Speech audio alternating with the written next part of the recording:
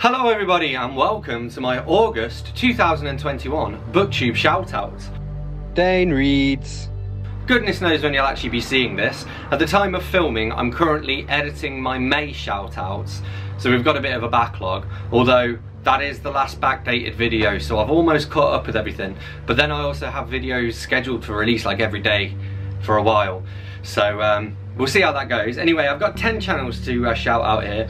For what I did for this, I just went in and looked at my comments and picked out 10 channels that had recently commented on my videos. It's the same method I use for tagging people. So without further ado, let's go. So at number 1 we have Charles Heathcote, the inimitable Charlie. Charlie is a British booktuber. He works in a charity shop and does some vlogs, which I always find interesting when he takes us behind the scenes there. I feel like we used to read a lot more similarly than we do now, although he has recently read some Terry Pratchett, so that was cool.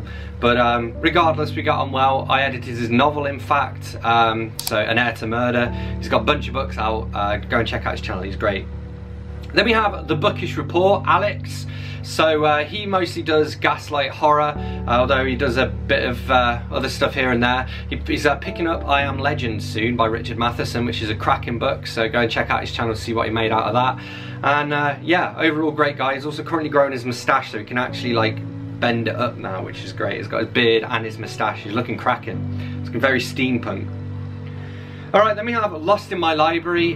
This is a channel I don't know too much about, I'm afraid, so sorry about that, but as I say, I wanted to try and make it a bit more democratic and give back to the community that gives so much to my channel, so even if it's a YouTuber that I haven't watched much of, I wanted to give them a shout out, and I have gone and subscribed to them, and you should go and do the same. Then we have Jeremy Fee, cracking booktuber. We always have a little bit of a chat because we read, I think, more similarly than I do with most other booktubers anyway. So if you like the kind of stuff I like, you'll probably like their channel.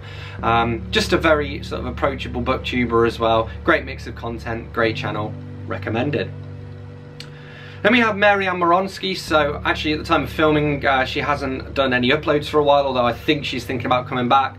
I know she's also a blogger as well, but what's cool about Mary Ann is that she was like a community member first and foremost. So I kind of first got to know her because she was commenting on my videos and stuff, and we were always encouraging her to go ahead and join the community. She did so, and now I think we as booktubers owe it to her to go and check her out and to show her some support and some love. Then we have Big Hard Books and Classics. This is Al. He also has a second channel, which I can't remember what it's called now, but it's for his like harp playing and music. He's a cracking little musician, very interesting guy as well. He seems like he's lived quite an interesting life. And yeah, as the sort of channel name suggests, he does these big hard books and classics quite often, but also he's, you know, he just reads a bit of everything. He's got a very inquisitive mind. Then we have Monster Blood, who we chat a lot about Goosebumps, because I'm slowly but surely finishing my way through Goosebumps. Monster Blood was actually one of the Goosebumps books in the series as well, and just always a pleasure to chat with those. If you like Goosebumps, check out Monster Blood. Then we have BookTube Goddess, who is one of the best drag queens on BookTube, as there are more than one, and I don't want to throw any shade because, well, I know 2 drag queen channels and they're both great. But yeah, BookTube Goddess also does this great series of her reacting to popular booktubers. She did Mara from Books Like Woe recently. I definitely recommend you check that out, especially if you like Mara.